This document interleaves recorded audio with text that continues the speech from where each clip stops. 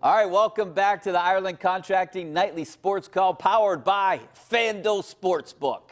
You can give us a call tonight, 412-575-2600 is the number. We'll get to the hotline in just a couple seconds. But I wanted to talk about the 2A state championship game a little bit. Avonworth went up to Hershey, representing the Whippeal, scored the first 7 points of the game, and then gave up the next 74.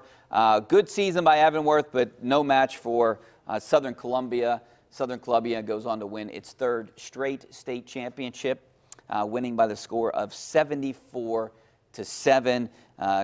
Set a couple records along the way. Most points scored in a championship game, also largest margin of victory. But, you know, other than this game, a really good season by Avonworth, winning the Whippeal championship and going on and representing the Whippeal. And state runners up. That's pretty good. Only one team in the state's better than you.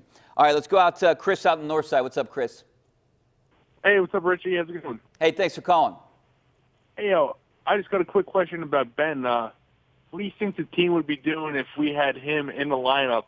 You think the play call would be much different? You think maybe he'd be slinging it around? You know what? That's a really good question. I would have to think that they would have a better record. Now, look, this team had a ton of injuries, but if you take Ben's injury away, you know, the guy's a playmaker. I think they would be at least 1 or 2 games better. You know, you can't blame, you know, maybe they would have won that Baltimore game. Maybe they don't get into overtime with Ben Roethlisberger out there instead of Mason Rudolph or Devlin Hodges or whoever it would have been. You know, that was the game that Mason Rudolph got hurt in. So they could have won that game.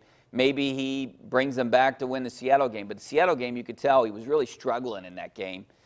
So that would have been a tough one. I would say 1 or 2 games. Maybe he could have won that. The San Francisco game is a game that he could have won. A healthy Ben Roethlisberger wins that game, I would imagine. You know, the Steelers' defense got a ton of turnovers. So they're 7-5 right now. I would venture to say that they might at least have 8 or 9 wins at this point with Ben Roethlisberger healthy in there.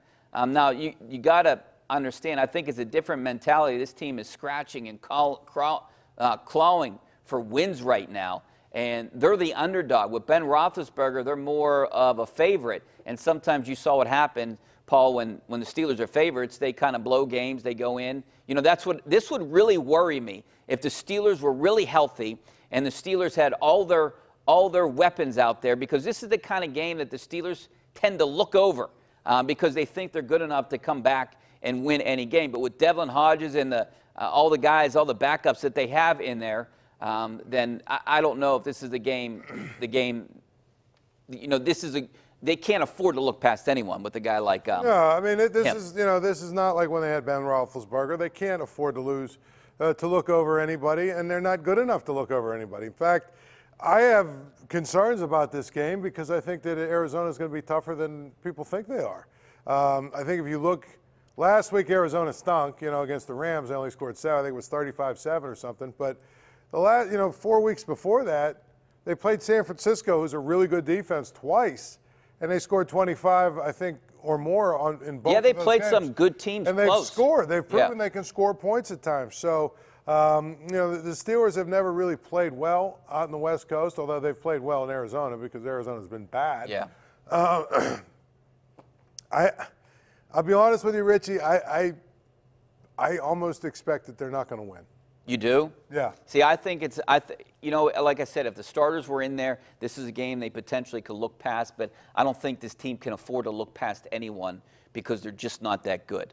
And I don't think that they'll look past this, but this is a game that does kind of scare me like that Bengals game did. And, you know, I wouldn't be surprised if they lost. I do think that they're going to win this game, though. Who we going out to now, Steve? Jerry from North Charleroi. Jerry, what's up, buddy? Hi, Rich. Hey, Jerry. Hey, you guys, I watch you every night, and I finally got through. It's real quick.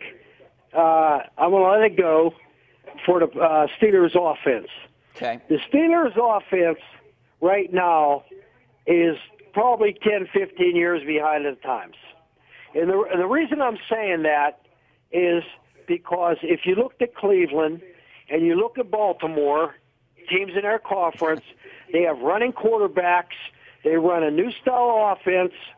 I mean, I love Brent Roethlisberger. Hey, Jerry, would you say that it's a straight drop back passer, but that is not the way to make it in today's game. Jerry, you got to have somebody that can run, and probably you need two guys.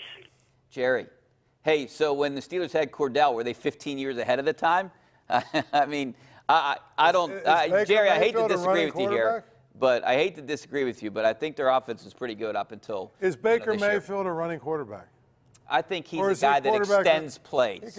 I wouldn't call him a running quarterback. And what is Devlin Hodges? A guy that can extend plays, exactly. too. Ben Roethlisberger is another guy that can extend plays. Lamar Jackson's a quarterback that runs, absolutely. Is Lamar Jackson a run-first quarterback? No. Not anymore. He might have been in college. Well, but the point is, how many guys like Lamar Jackson are out there playing quarterback right now? One, maybe Kyler Murray. Russell Wilson's a guy who can run, but you know what? He's a passer that scrambles.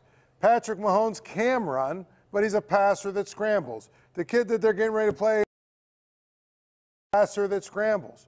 There's very few running quarterbacks. I don't know what this guy's talking about. Yeah, Bud Dupree actually compared Kyler Murray to Lamar Jackson. It's not a good comparison. Well, that's what they said. So I'm just saying. I mean, Lamar Jackson's going to win the MVP potentially. Lamar Jackson is a big, strong guy who they design running plays for.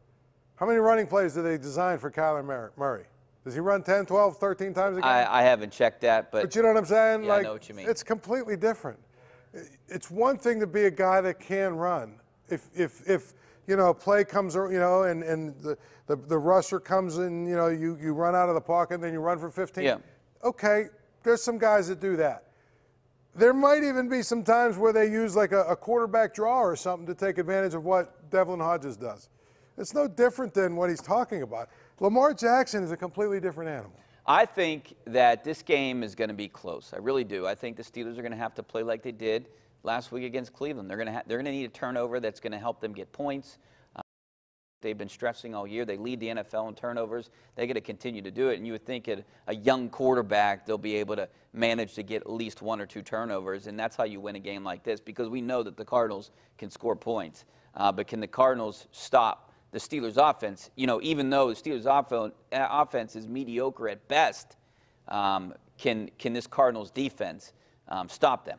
All right, we got to take a break. Back with more of your phone calls, maybe some of your tweets coming up next. Stay right there.